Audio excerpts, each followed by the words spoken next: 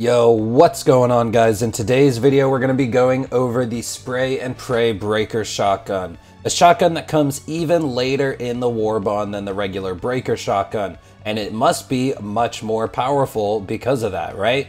So let's put the game on the hardest difficulty. That's #1 difficulty, which means you will be #1 if you can complete this difficulty, and let's go kill a Hive Guard. So here we are working on the swarm that comes alongside the Hive Guard, and it only takes like 8 shots per enemy, but luckily we have a massive 32 in the magazine.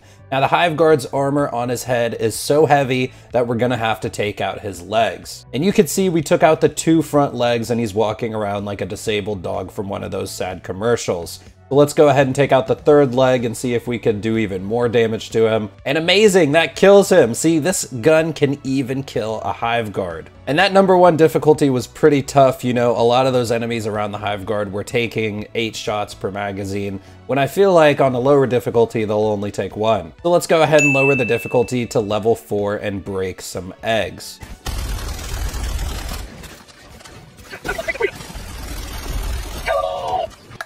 3 egg yolks, separated from the white.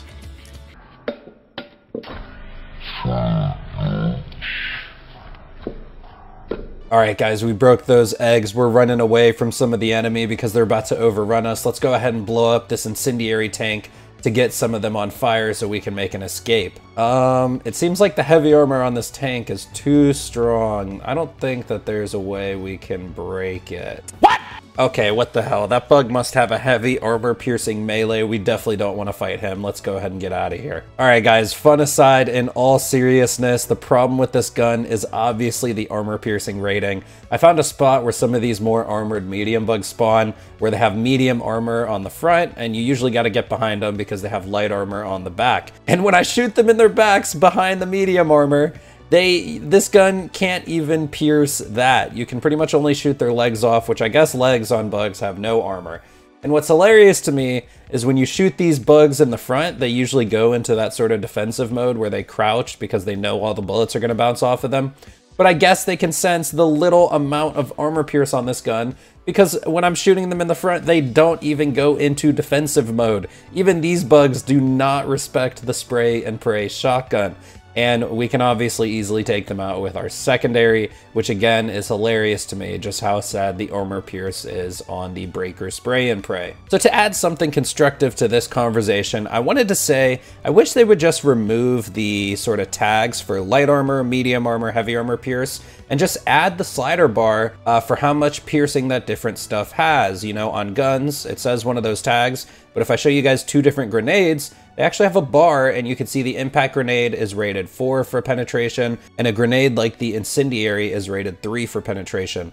This bar would be much more helpful because I even posted a video about the Slugger shotgun the other day and how it's underrated because it lists that it has light armor pierce, but if you use it in the game, it's actually much closer to medium. Now, I think under the engine of the game, the Slugger might not even be a true medium armor piercing, but it clearly has a higher penetration bonus compared to some of the light armor piercing guns. But maybe it's not as high as some of the medium armor pierce, maybe the rating is just somewhere in the middle, but who knows, it might just be a medium armor pierce and the tag is just wrong. But that's the main reason I'd rather see a penetration slider like on the grenades, you know, instead of tags, which seem to just not be true, and it just varies from gun to gun.